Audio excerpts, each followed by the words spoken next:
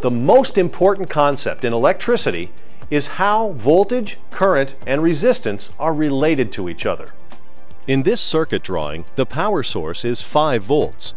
The current is 1/2 ampere and the resistance in the circuit is 10 ohms. When the power source is increased to 10 volts, notice that the current has increased to 1 ampere. With the resistance remaining constant in a circuit, if the voltage were doubled from 5 volts to 10 volts, the current would be doubled from 1/2 to 1 ampere.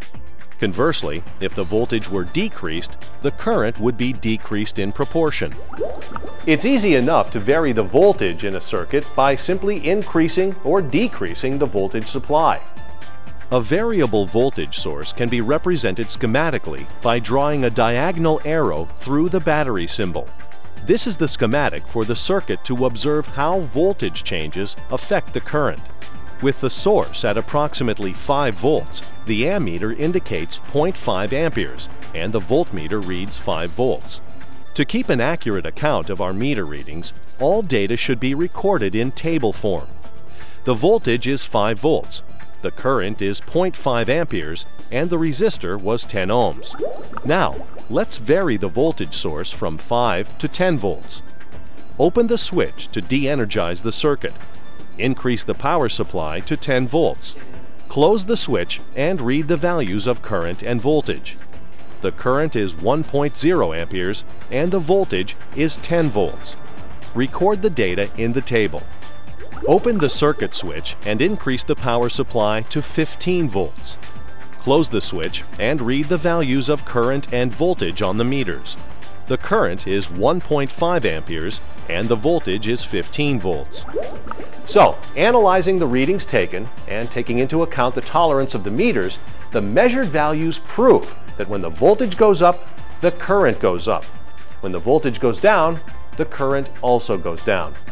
Current is directly proportional to voltage. This is the mathematical symbol that means proportional. In symbols, current, I, is proportional to voltage, E. Now let's take a look at what happens when we vary the resistance in a circuit. In the previous circuit, we had a 10 ohm resistor across a 5 volt power supply, which resulted in a 1/2 amp of current flow.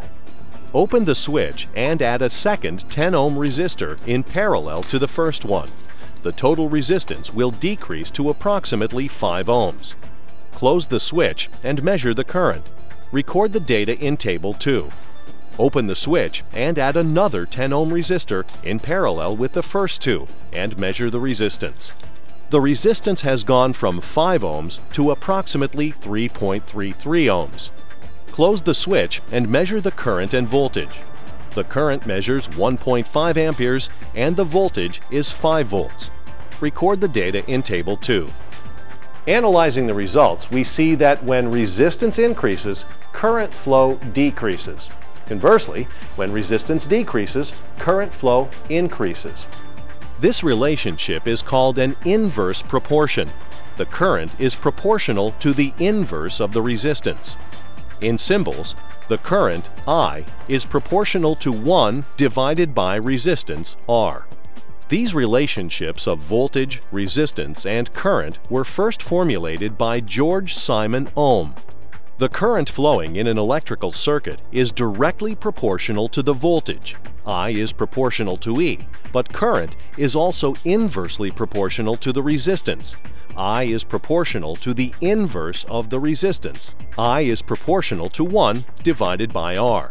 Combining these two equations gives you Ohm's law. The current, I, is equal to the voltage, E, divided by the resistance, R. Ohm's law is one of the most important laws of electricity. Many other electrical laws can be traced to this basic relationship and are used to simplify some very complex circuits.